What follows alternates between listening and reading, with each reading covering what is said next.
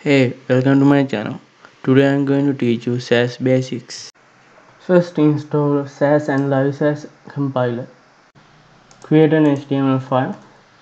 Down below in the status bar you will see something called Watch SASS. Click that. If you don't see it, press right click and tick this one. Close it. Let's make a folder called SASS and inside let's make a SCSS file. Inside let's type something up and save. Now you see the liveSassCompile has created a main.css and a main.css map. We have no use for .map file, so we're going to open settings and paste this line in. I included it in the video description and save. Now we're going to remove these two. I'm going to save it again. Now you see we'll only get the CSS file. I also want my CSS files to be generated in a separate folder. For that, paste these lines, which is also included in the video description. So this is the save path. That basically means this will generate in as CSS folder right here instead of here. Let's start with some HTML.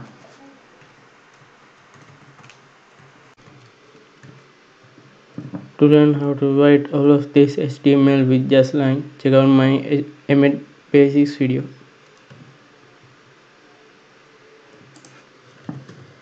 Now let's link the CSS.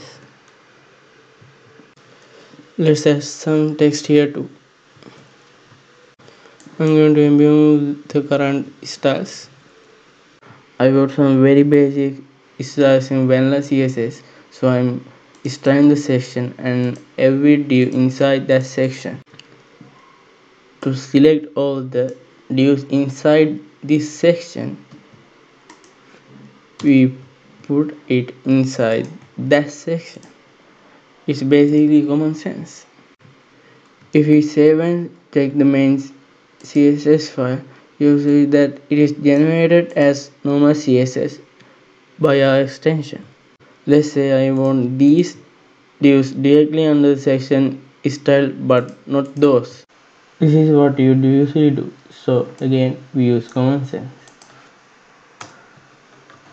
To style the divs under the section, directly under the section, we start like this, and if you check it here, it is generated like this. Again, this is what we would usually do, and we take this inside the section. Now it is generated right here. Now usually this is what you do to Hover, but now we're going to cut it and type end and paste. That's how you hover. Same for active or focus. Same thing with after and before. Just make sure you add the end symbol. Let's say I want to make a lot of things cyan. I'm going to set the color here cyan. I'm going to add the same here, and I want to change the color here to cyan too. Now if I want to change them, I have to separately do it, and if this wasn't a single file, I'll be changing a lot of things. So for that we have something called variables. To define a variable, type a $sign and the name, and I'm going to set it to cyan, and I'm going to use this theme every place that I want. To change it, I just have to change it once.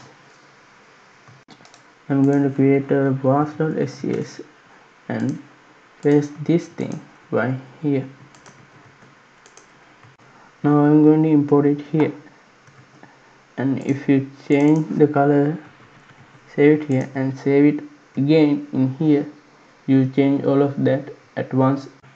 Now let's say I want to use this color again but in another file. Again, I'm going to include the file and use the theme here. Now I'm going to include this style sheet, and now we got a better result. And to change that, we change it here, save it, and save this once again. Now I'm going to add some new styles to this div. Now I want to add the same things to this div. You usually make a new class and add it to both of them, or you're going to copy paste this here. I'm going to do something in between. I'm going to make a new class called silver and paste it here and say add extend.silver and copy the same thing right here. If you want, you can make a new file called classes and paste it here, import classes, and it'll work like a charm just like before. So those are SASS basics.